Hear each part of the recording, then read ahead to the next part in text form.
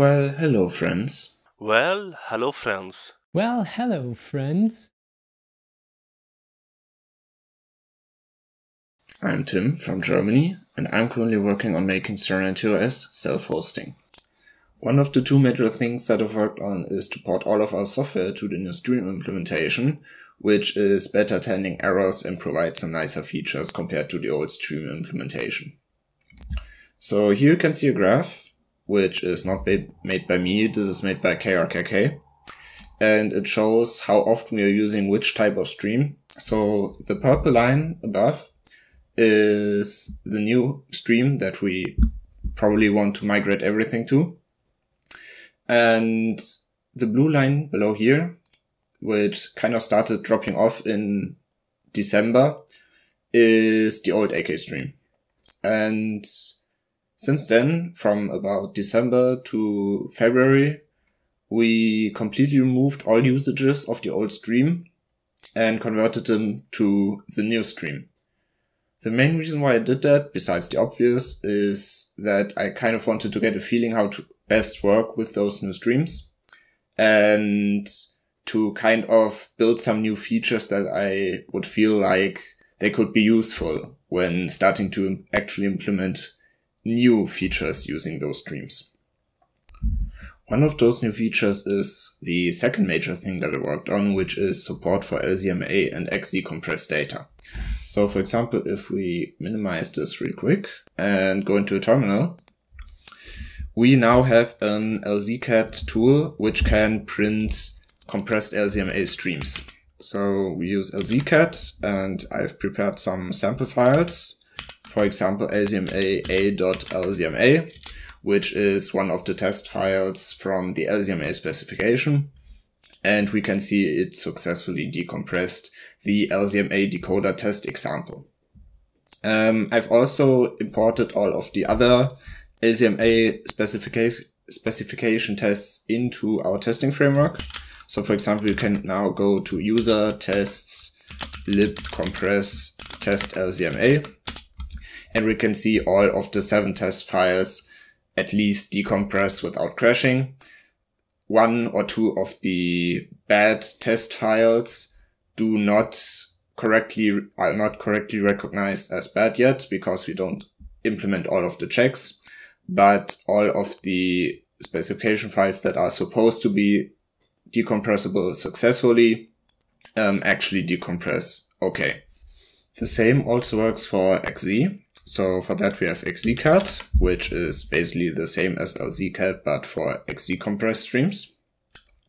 And we've also have some test files here in XZ, and then we choose, for example, good1 LZMA to 1, and we can see it successfully decompressed the lorem ipsum. The same as with LZMA, I've also imported all the tests for XZ, which is quite a lot more than the LZMA tests.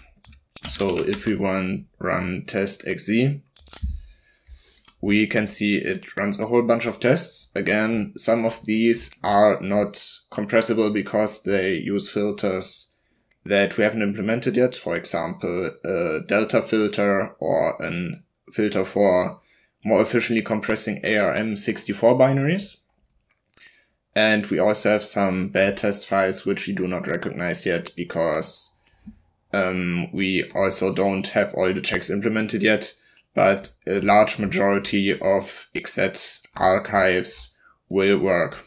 So the reason why I did this for self-hosting is because we download our toolchain source code as an XZ archive.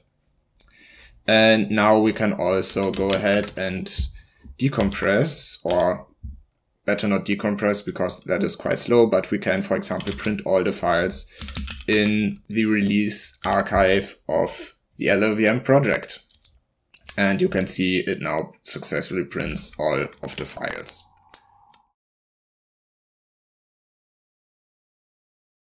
My name is Jorge and I live in Stockholm, Sweden. And right now I'm working on improving our coverage for Southeast Asian scripts in our font Katissa. Our support for Southeast Asian scripts are a bit lacking in Katisa right now, so I'm working on improving that. You can see here that Pao Hmong and Pao Xin Hao is more or less done, and Tangsa and New Tai Lu is work in progress.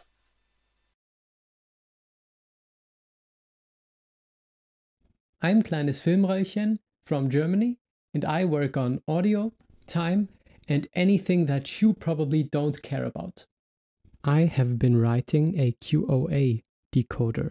QoA is the quite okay audio format, which is a new audio format that is very similar to QoI in that it is particularly simple. First of all, maybe you just want to compare this losslessly compressed rendition of Bad Apple with this lossy compressed rendition of Bad Apple running in my new QoA decoder. There are some lag points, but it works. As you can probably hear, there is not much audible difference, but the bitrate is much lower. So now let's look at some code.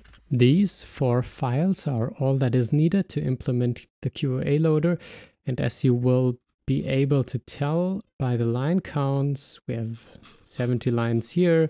Overall, I think it's less than the 500 to 600 lines that the reference implementation needs. So it is pretty simple. The QoA loader plugin, of course, follows the convention of any other audio loader plugin. All of these files, all of these functions are very well known to you if you have ever looked at some loader plugin code. And then we have some stored information about the file that we're currently loading. Now some other codecs need to store a lot more data. For example, FLAC needs to store a whole bunch of data, but QoA is so simple that we only have these very few. Now in the CPP implementation, if we scroll up, a lot of these things are very standard, so I don't think they're particularly interesting. Parsing the header is very basic because there's just 2 data points in the header, the magic and the total samples. And then loading a frame, that's actually pretty interesting because loading a header is not quite trivial. The actual header loading happens in this function because we have a bunch of information in there.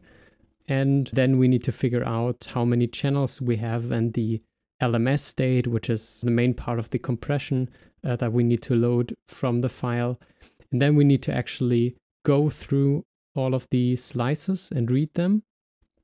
And then we recombine the channels into the proper amount of channels that we want to output. Read one slice function is of course very important. We basically unpack the slice, which involves some bit magic, and then we take the slices, do a prediction of what the sample should actually be, and then look at what's the error and what do we need to update our prediction with, and then in the end we can output the reconstructed sample. Predict and update functions can be found over here. Prediction is basically just a weighted sum, which is very normal in signal processing. And the update function basically just looks at whether the sample was like pointing in the right direction or not, which is what this conditional does, and updates the weights accordingly. And then we shift around the history. The main other part here is like all of the driver code. We have this seek function, which can calculate very precisely where in the file we need to seek, because QoA is usually a constant bitrate format. The other main driver function is get more samples, which basically in a loop tries to load a frame until we have enough frames for what the user requires with this max samples to read from input. We only have to do one allocation up here, and then we read into that large array repeatedly. So I hope if you want to write another audio decoder for Serenity, you now know what to do. The other thing that I've been working on is compiling GML to actual C++ code. If you didn't know, before we would only compile GML into a string and then load that at runtime, and there is some infrastructure in libgraphics to do that, but that's slow and also error prone because you will only notice the mistake in your GML once you actually start the application. This method of generating C++ initializer code should help us reduce compile times and also catches all of these errors at compile time. So just to demonstrate, I will run the GML compiler on an actual GML file from help, like the main help window GML. As you can see, it says it's auto-generated. It implements this try create function, which in turn will just see, okay, well, we need this kind of main widget. We need to fill it with a background color. Then we need to add a layout, and then we're going to add a bunch of children. And if you compare that with the window GML, here it is, it looks very similar. So you see this is the main widget class. You see the fill with background color here. You see the layout here with the spacing of 2. So this is actually not a lot of generator code, only about 300 lines, and it also contains a lot of lookup tables. So hopefully this will in the future allow us to write better GML and check that the GML is correct sooner.